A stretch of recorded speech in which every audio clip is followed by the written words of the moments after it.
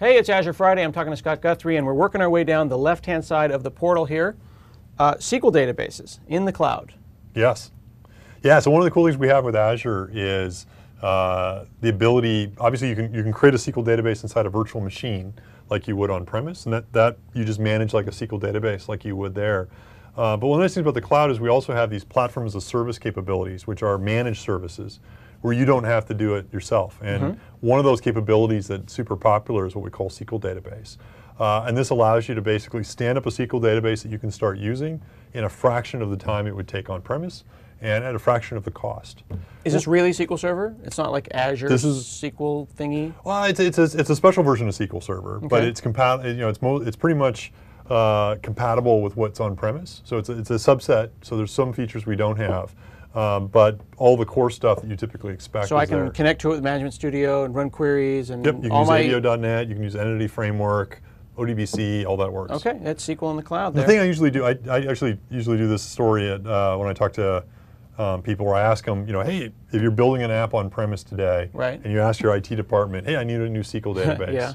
How long does it take for them to do it? And it ranges from a couple days to a couple weeks to a couple months. I always joke, sometimes there's a fax machine involved at some point. Sometimes there's a fax machine involved. So let's go file new. Okay, so new data services, SQL. Do quick create. Quick create. And super goo. Okay. And you can pick one of those servers. All right. And just pick anyone? Yep. Hit create. And so 1 1000, 2 1000, 3 1000, 4 1000, done. 4 seconds. Oh, wow. So if it takes you days today to get a SQL database, you can basically get it in 3 or 4 seconds on look at Azure. that. So then there's the actual address. Yep. And I can get the connection strings. Yeah, if you actually zoom out, Oh, wow, look at that. Basically, if you scroll up here a little bit and click on the dashboard view. Okay.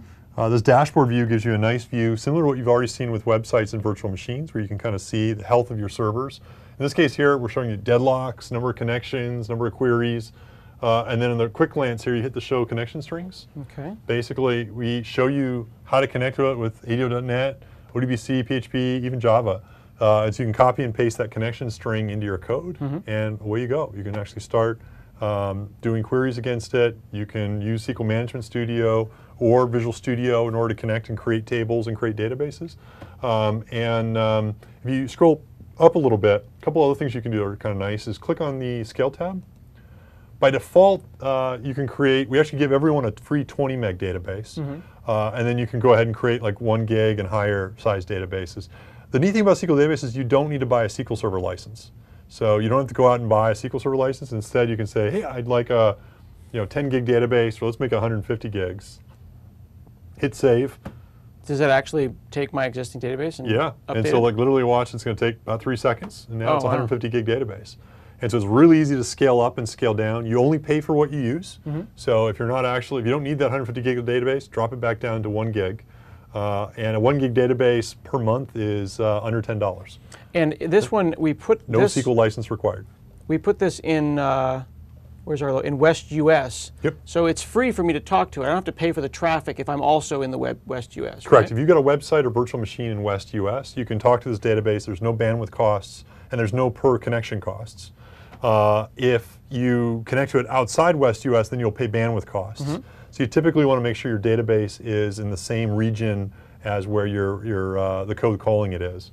Other cool thing you can do if you scroll up is if you click the Configure tab, you can enable exports. And so you can either manually create a DAC pack that you can export, or another cool feature you can do now is you can set up backups.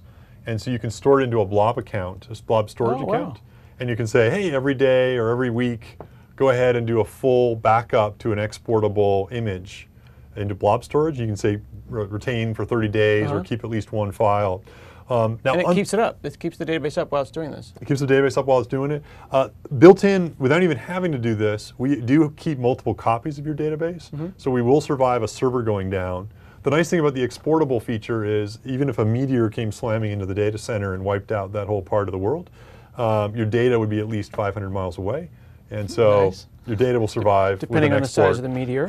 And so, this export feature is kind of nice just for a doomsday scenario. Yeah. How do you make sure that the data always is there? But standard stuff like a server occasionally going down or disks going bad, the service itself protects you already against. And this is really nice. It's just on one page. Historically, in my experience, exporting and importing SQL databases has been a little bit of a challenge. Yep. I can actually, I see here, I could say create from export. So Correct. recovering from that meteor, Yep. once civilization has rebuilt itself, then you're pretty much set. Yep, exactly. And everything they're showing here, you can also automate That's very cool. for the command line. SQL databases in the cloud.